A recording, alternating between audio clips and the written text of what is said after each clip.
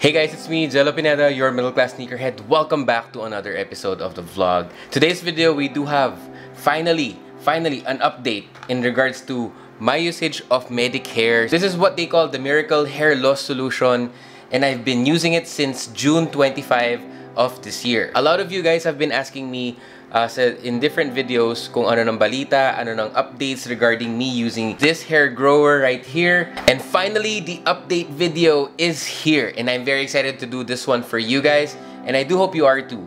With that being said, stay tuned.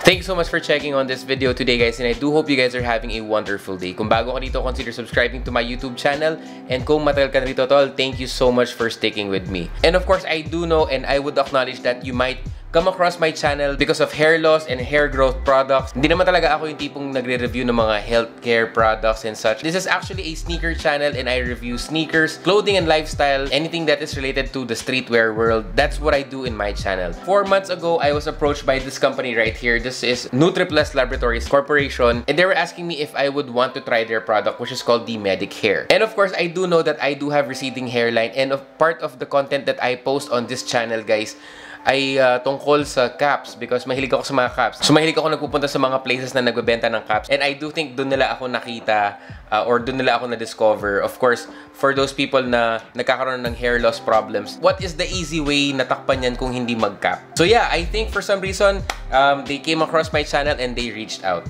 At first, I was really hesitant to take the deal kasi parang I don't think na merong makikinig sa akin kasi I'm not really focusing on health. I'm not really focusing on yung men's products and such. Pero I do understand that this is something that's very important. I do understand that it is actually a common problem towards men, especially with my age. So I took the shot, I took the risk, and I said kung may mawawala man, possible yung buhok ko na yon, and I'm willing to take the risk with Medic Hair. And finally, after 4 months of using the product, I can say na meron siya naging results sa akin. So let me take you back before ako magbigay ng update. Prior to this one, lagi ako, as I mentioned kanina, lagi ako nagka-cap and madalang nila ako mag-ayos ng buhok kasi nga it's of course the pandemic. And prior to the pandemic, laging nakaayos ang buhok ko. So natatakpan ko naman kasi talaga yan dahil syempre nag-aayos tayo ng buhok, nag-i-spray tayo ng either spray net or nag-wax or something, and then on day offs, lagi lang ako naka-cap. So kumbaga parang hindi ko masyadong pinapansin or binibigyan ng concern na naglulugas and nagre-recede na ang aking hairline. It is actually hereditary, mother side and father side. So what do you expect for someone again like me in my mid-30s? I would really expect na magkakaroon na ako niyan. And even if I check on other videos that I do have in this channel, napapansin ko talaga na medyo mataas na nga talaga yung hairline ko. So nag-reach out nga sila sa akin. I decided, sige, try natin. Wala naman ngang mawawala. And at the same time, ayoko magbigay ng comment or ayoko magbigay ng any feedback regarding the product without me having to try it for myself. Okay, so just to share my experience in terms of using Medic Hair, nung una, on my first month, I don't see anything talaga. Feeling ko parang nagsasayang lang ako ng oras at feeling ko talaga parang wala nangyayari. There was also one instance after my first month of using Medic Hair na naglugas talaga yung buhok ko. Like literal, after ko nag-run, umuwi ako sa bahay, nag-shower ako, and monitor mo naman kung gaano karaming buhok ang nawawala kapag ikaw ay nag-shower. And after that has happened, actually medyo nawalan akong gana nung napansin ko medyo dumami yung paglugas ng buhok ko, and I stopped using it for over 1 week. Of course, with that 1 week, di naman ako nagsend ng oras. Naghanap ako, nag-research ako, and naghanap ako ng articles, and of course, talk to some people regarding hair loss. And I was fortunate enough, especially having you guys, my subscribers, giving me your opinions and sharing your stories about your hair growth as well. There, I came to find out that there are 4 stages to hair growth. First is yung anagen. This is the growing phase, no? Ito na yung tumutubo na yung buhok mo.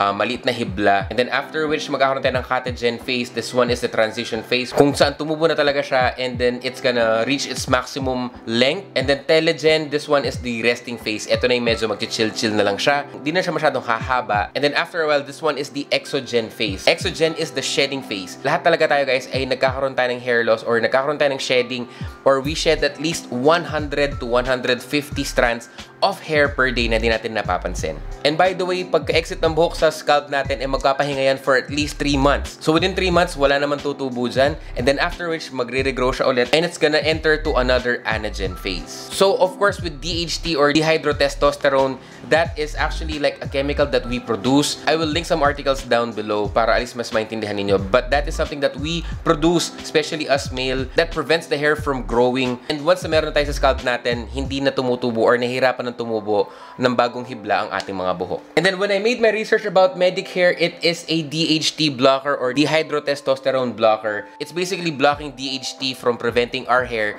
to grow again. So yun nga, from there, sabi ko sa sarili ko, okay, dedire-diretsuhin ko to, it doesn't really matter. Even if naglugas ako, sige, tatry ko lang. Kasi at the end of the day, sabi nga nila dito, after 4 months, you will see visible results or at least evident results na meron talaga and this thing is working sa atin. So of course, I just moved on na ginagamit ko siya. I don't really talk about it that much dito sa channel. So fast forward to the 3rd month, dito na ako nakakita ng changes. So of course, nag-take ako ng picture nung first time ko siyang in-apply. That was June 25. And on my 3rd month, nakita ko na meron na siyang konting result. At dito na ako natuwa. Kasi usually kasi kapag nag-brush ka ng buhok pataas after mong maligo, makikita mo talagang mataas na ang hairline. As in, makikita mo na para meron ng M dito sa ulo ko. And then after 3 months of using Medicare, doon ko napansin parang unti-unti siyang buwababa. Nagsimula lang yan na I noticed na merong nangingitim na part sa scalp ko. Pero nakita ko na yung spots na black dito sa may bandang forehead. Doon ko lang na-realize baka eto na or baka may patubo na. And sure enough, yun nga, on the 3rd month, nakita ko na meron talagang improvement.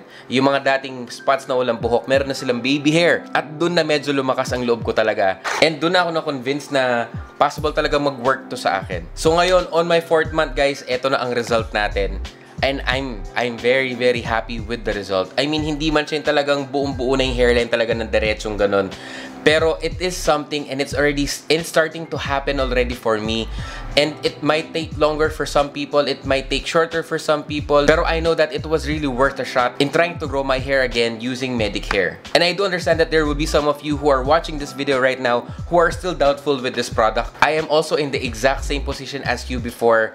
Always just on the fence, thinking of, is this gonna work for me or not? Is it worth my money? Is it worth the hassle, the trouble na ina-apply mo siya? Pero you know what? Eventually, it did pay off. And I will still continue to use this up until I get my desired result. And actually, even for maintenance, kasi definitely with the stress that's coming in, and of course, syempre, because of what's happening right now, because of the whole pandemic, malaking factor ang stress sa paglulugas ng buhok natin.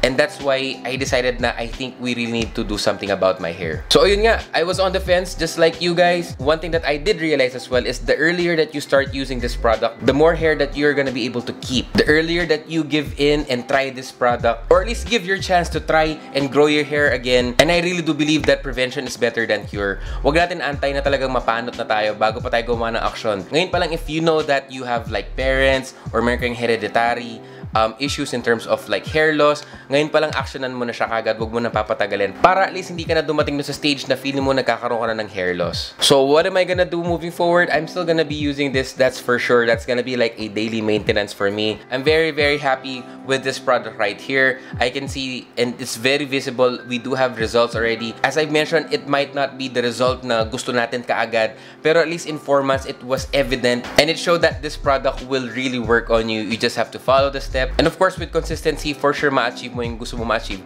dyan sa buhok mo. Now, there were some that reached out to me and were asking about the prices. Why is it too expensive? 1,700 or 1,900 pesos. I think that is not expensive because one bottle, nagamit ko siya na at least 2 months. So, 1,900 sabihin na natin divided by 2 months, that's just only what? Baga parang nasa 900, 950 lang siya per month that you use it, and depende pa sa'yo kung paano yung paggamit mo.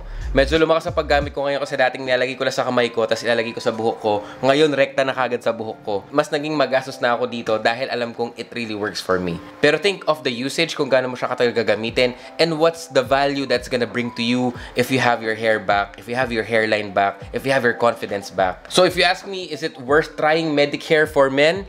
I do think that it is a must-try, especially if you are having the same problems as I am. And I must say, kahit marami akong mga caps na I really want to wear them kasi parang meron kang crown na suot-suot with the team and such, I do believe that your hair is still the best crown any guy could wear. So that's it for my update video, guys. And again, I'm very happy with this one.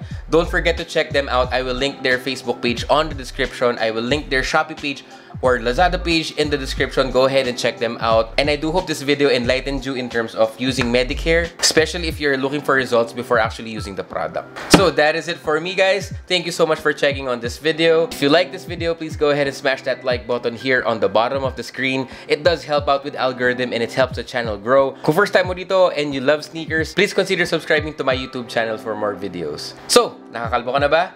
May pag-asa pa yan, pre. Try Medicare. Thank you so much for watching and I'll see you on the next one. Peace, guys.